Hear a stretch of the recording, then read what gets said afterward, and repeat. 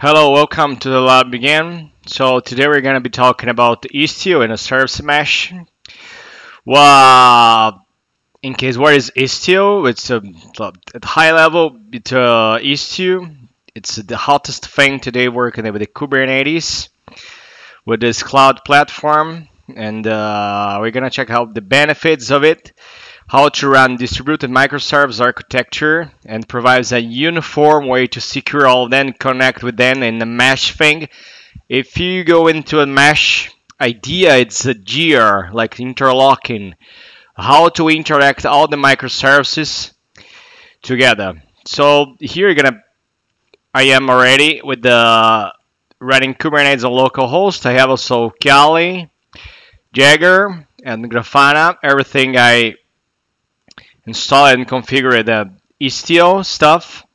In this case, for running Istio, you're gonna have here to check your namespaces, all those things installed, configured. For the installation, it's pretty simple, independent of the operational system.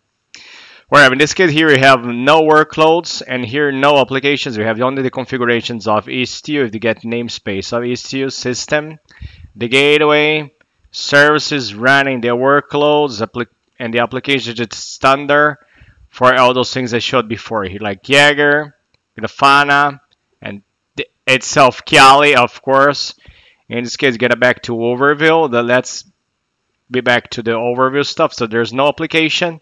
In this case, going to be running this application over here. While it gets there, you're going to be running. 1 second. This is my. In this case, I'm running with the scaffold. We're going to be using scaffold. And there's this project which you're going to share. In this case here, I just ran this command scaffold run. Okay, it's going to be doing all the work for us. It's going to be checking out the YAMLs. So leave that running. So this is deploying. As you can see already this application. Wait a second. This is a failure thing. When it becomes green, you're going to be green here too. In this case, in a while, I'm going to be showing. Let's see how it's going to deploy. Yeah. Everything perfect. Let me change it to the other screen.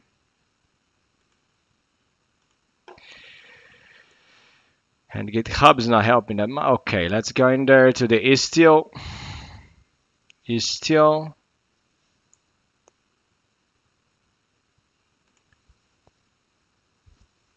So in this case, here this is just a configuration of Spring Boot, etc. So this is the project.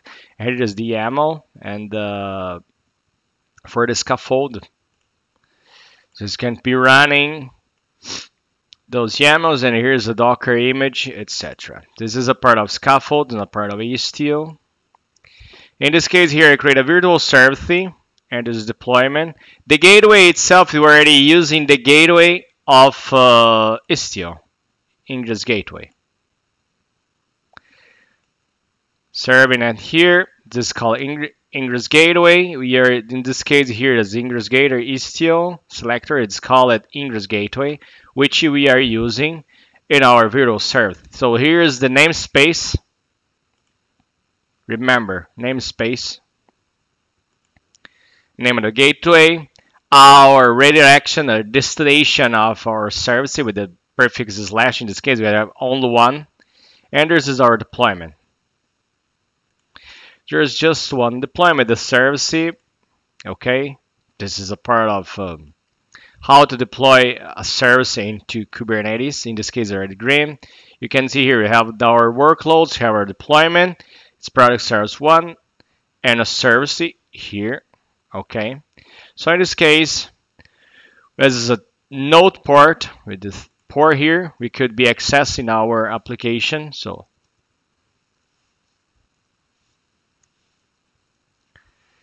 GUI HTML.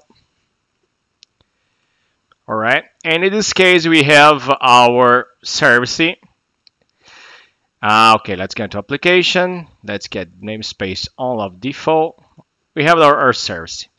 Okay, this is our workload. As you double check here, our workload. Let's put in workloads. Same name, sure. Your service, and you have a virtual service. Okay, this is our virtual service. You can check the YAML thing, or this is pretty much better. The overview. So in this case here, our load balancer port is 80. So I'm gonna show you another way to double check the local host stuff of the gateway. Okay, so in this case here, our Istio system, which is our namespace, you're getting the service Istio Ingress Gateway. So in this case, we have all the definitions of the ports that our load balancer that we are using.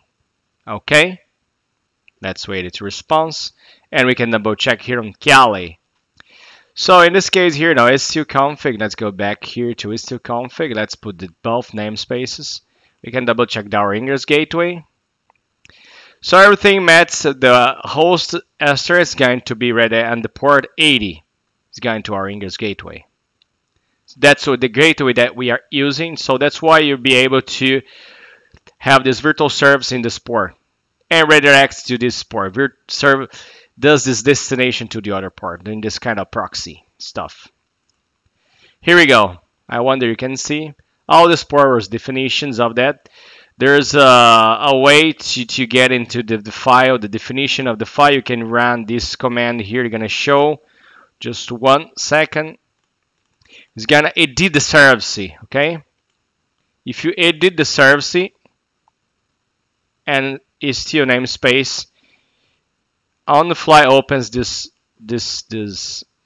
okay, that you can see everything definition of the Ingress Gateway, all the ports, the stuff. In this case, you're not going to edit anything. In this case, localhost, of course, is running locally. It's not running a Unix virtual machine. Cancel it. It's okay. We can also minimize it. So that's the way how you can be working with Istio and the virtual service. In this case, we did a mesh thing. And if you have any question, any doubts, you guys can ask. Thanks for watching. Bye bye.